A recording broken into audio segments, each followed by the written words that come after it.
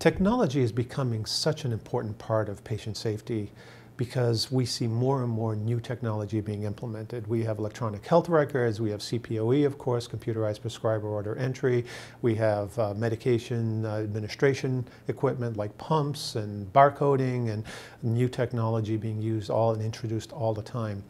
What we need to learn is what are the new opportunities for error and the new opportunities for harm that come with the new technology, because